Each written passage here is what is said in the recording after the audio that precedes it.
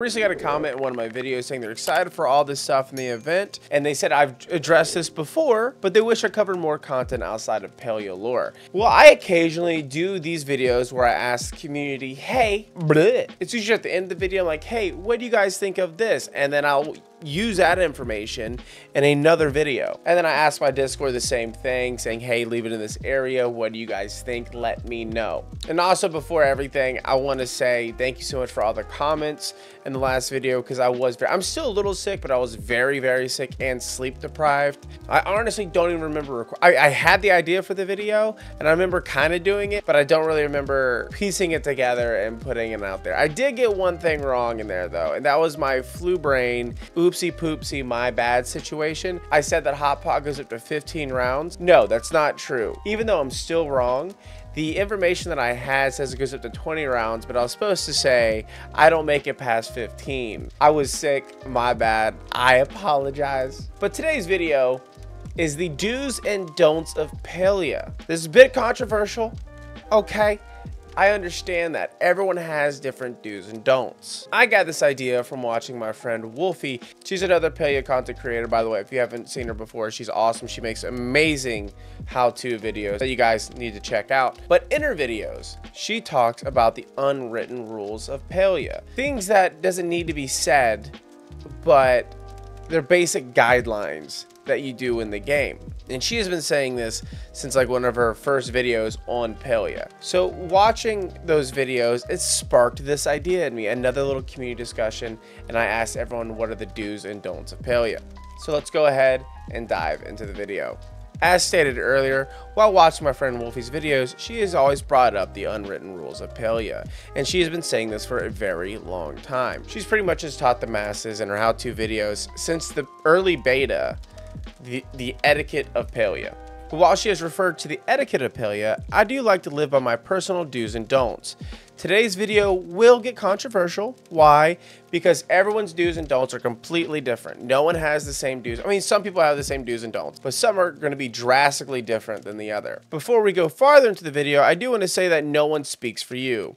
Your do's and don'ts are yours. One of the things that irks my taters the most is when some dude is like, I believe I speak for everyone, when no, you don't. He doesn't speak for me. He doesn't speak for you. He speaks for himself. Don't let anyone speak for you. You speak for you, okay? I want to embed that into your brain. But before we get into Palia's do's and don'ts, why are they important? In MMOs, there are certain do's and don'ts that can enhance your gaming experience and help you navigate the virtual world more efficiently. Following the do's and don'ts in any MMO is crucial for maintaining a positive and thriving gaming community.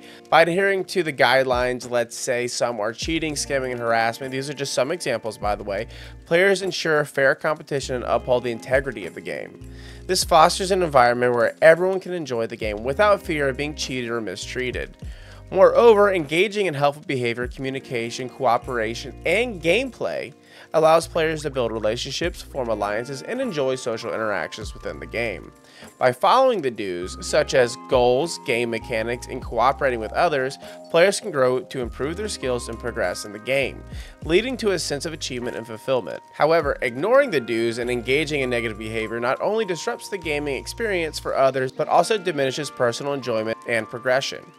Therefore, it is essential for players to respect the guidelines, foster a positive atmosphere, and contribute to a vibrant and welcoming gaming community. So pretty much the do's and don'ts aren't just how to act, it's how to play the game. This is based on the individual. By the way, if you haven't noticed, that's another reason why I want to pick this video, is because I know it's going to be controversial. I want to see both sides of the coin. If someone says one thing, I want to see if someone in the comments on YouTube going, no, that's wrong. I want to see that.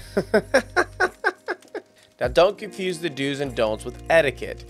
Do's and don'ts typically refer to a specific rules, guidelines, or behaviors that are encouraged do's or discouraged don'ts within a particular context. In the context of MMOs, do's and don'ts often pertain to gameplay mechanics, community interaction, and adherence to the game's terms of service or code of conduct. Then there is etiquette. Etiquette encompasses a broader set of unwritten social norms, or as Wolfie would like to say, unwritten rules of Palia. These customs and behaviors that govern interaction within a social group or society involves consideration of politeness, courtesy, respect, consideration of others' feelings and sensibilities. So the unwritten rules of Palia cater to how to be kind to another player, what's appropriate, what's inappropriate. The do's and don'ts are more of like, hey, when you're doing this, try to refrain from doing this. Like a good example would be recently there was an exploit on the Switch. You can have a crab pot pie party, and everyone that had participated in this exploit made a lot of money. I'm not saying I participated, and since they participated in the exploit, a lot of people were given a message by Singularity 6 saying, hey, don't do that shit. That breaks our terms of service. And then they're also like, we're watching you now. The reason why that's a don't is, once again, it breaks the terms of service. It goes against what the game is. However, if you ask people, is that a don't? In my opinion, it's a don't. But if you ask another player, they can have a completely different opinion of the matter. They could say, hey, it's a beta and we were beta testing. We were making sure during the final product this isn't here. So we're gonna figure out the exploit, do the exploit, and then report back to you in a bug. And to be honest, they're not wrong on that, in my opinion. But don't break the terms of service. So I posted, I asked, hey, what are some personal do's and don'ts of Palia? And this is what the Palia community had to say. I'm gonna try to break it down. In Discord alone, I think I got like 30 responses. So I picked out like 15. Some were very long, some were very short. I even participated in one. So let's go ahead and bring up the one that I said. This one is also more of a formal apology, as in my bad. When doing a supply run, check the server before you go. Sometimes you get a dead server in Bahari, and that is a good pickings for Palia. Don't get mad at me when I thought I was on a dead server and I had no idea others joined the server, then flipped out on me when I mined the Palia. So I was running around Bahari because literally for 20-30 minutes, I was the only person in the server. So I was mining Palia. So there was a big node. And I started just mining it down. And then I looked behind me and there was a group of 3 and they all stopped like dead in their tracks. And I could tell one dude was just getting ready to start typing. So I quickly left the server.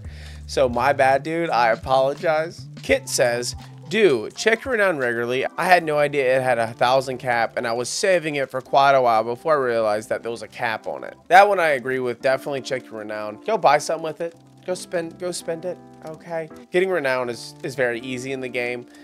Just play, keep moving forward. Lorelei says, save your gold to upgrade your chest, copper, and iron from Tish's Furniture Shop to increase your storage limit.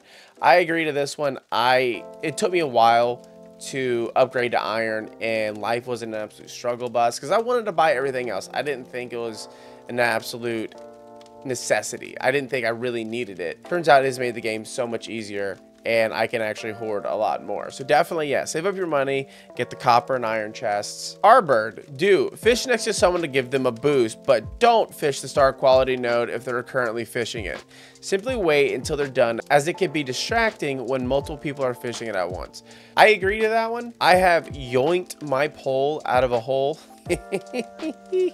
because I thought I hooked a fish. Turns out it was somebody else. Yeah, for that one, I do agree with.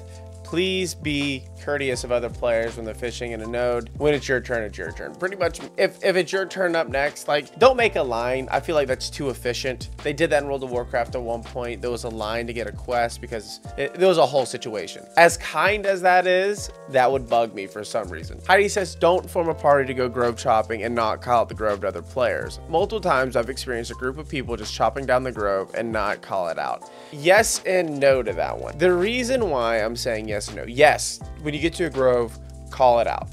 All right, definitely call it out. Be like, hey, there's a grove here. Don't immediately start chopping down the grove. But once you announce that there's a grove, in my opinion, if you don't hear back in like a minute from anyone saying on my way or anything, fair game. Now, if someone says, hey, on my way, and then you see another person say on my way, you wait till 3 a.m.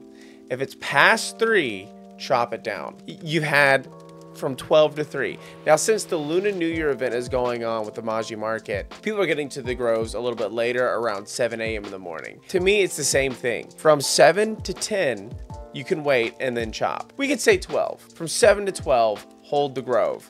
Anything past then, chop it. Me, I'll wait till 10, but I'll ask you guys want to wait till 12, we can do that. Pretty much what the party wants to do. But there's been several times that I've run into a grove at like 3 p.m. and me and my friends have chopped it down because it's 3 p.m. The Lunar New Year event is happening soon. We're chopping this down. People have gotten mad. Now, we did announce that there's a grove up. No one said anything. We waited like a whole minute. We chopped it down. We have places to be. Take that one with a grain of salt. I do agree with Heidi to an extent. Regina says, do mine everything. If you want Palia to spawn, there must be a place for it. So take out rocks and iron too. Also, many different kinds of starstones drop from stone nodes. I agree to that. I collect everything. I mine everything. Because I have yet to get a star quality starstone at all, and it's starting to really irk my fucking taters. Do upgrade your inventory bag as soon as possible. It sucks to run out of room and not be able to pick something valuable up. I agree to that one. That's a good do. Frank says, do make your rounds to greet the NPCs and make sure you find out what they want. Yes, make your rounds with the NPCs and find out what they want. The best time right now to do that is at the Lunar New Year event because everyone is in one area. One of the best things that I've done is I talk to everybody, figure out what they want, and the very next night, bring everything and then gift everybody. Jennifer says, don't. She doesn't want you to rush through the game. She says take your time, explore every nook and cranny, especially if you're new. There's lots to find and enjoy. Play at your pace. Yes to that.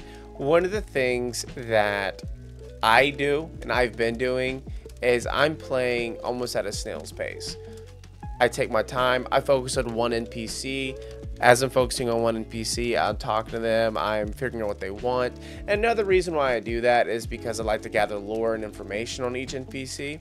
But yeah, play at your pace. That's the key here. If you want to cheese through the game, that's how you do it. Simply Jez says, do observe your surroundings when chopping trees or mining. I feel like she's calling me out on that one.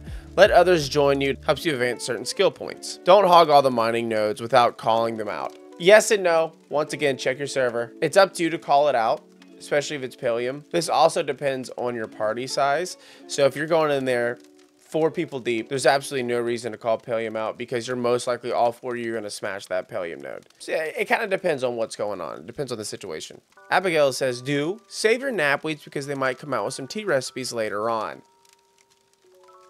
I think they are, and I have a good reason to believe that they are. So I do agree with this. Save some knapweed. Have a handful ready. Cynthia says, don't take the game too seriously. It's a game and there'll be more flow trees and PAL nodes. I agree to that. Don't freak out. I understand that you're out there grinding and trying to get flow and PAL nodes. If you see someone just knocking things down, you don't necessarily have to be a dick about it. They may not know. A lot of people are on Switch, and a lot of people aren't really involved with YouTube communities and these basic understandings of the game. They do live in their own bubble. That's perfectly fine to me. I will never get upset if someone smashes a Palia node right in front of me. Now, if I walk up and I'm about to hit and they finish, that's when I'm like, all right, buddy. I won't say anything, but I'm like, okay, but that wasn't nice. But don't rip someone's throat out because they did something that you didn't like. All right, we're all human. We're all playing the same game. We're all just trying to enjoy our day. You can definitely make it an educational moment if you want, if you choose to. You can say, hey, look, when you see other people coming for the node, or if you see a Palia node, do you mind calling it out? I'd greatly appreciate it. Something like that. Mishi says, do mix up your crops with different crops that have different bonuses for neighboring plants. I don't do this. I don't care to do this. I just like farming and gardening the way I want to garden. However, there is a bunch of bonuses on doing this. So do I do it? No. Do I recommend it? Yes, I recommend it if you're not like me. I like having a full crop set of one thing, grow a bunch of it, seed it, pickle it, or use it for cooking, and then I move on to the next one. But that's entirely on me. You guys can have your own way for that one. Jin says, don't. Just go running through a field. It's this awesome and living our sound and music moment singing the hills are alive, but I'm like over here hunting a rare magical creature, so stop running without looking around you. I do this a lot. I just knees to chest running through Bahari because I see something shiny and I want it. You could be like me and not aware of your surroundings. I am very unaware of my surroundings all the time. Yes, be considerate of other players, but sometimes you could forget, and that's totally fine. Athena says, learn how to fish in Palia. It's not rocket science. Some people do struggle, girl. Some people struggle. I know a lot of people that struggle in fishing games. And don't not watch Percy stream unless you have a good excuse. That's entirely on you, though. You could watch the stream if you want. I like this one. I think this is awesome. Meg says, do look up cooking recipe guilds if you suck at cooking. Just like IRL, I'm not that great in Palia, and I hate wasting rare goods. We have cooking parties all the time in the stream. If you want to cook something and I'm streaming, come on and let me know saying, hey, I need to cook this. We will help you. 110% we will help you. But yeah, I agree.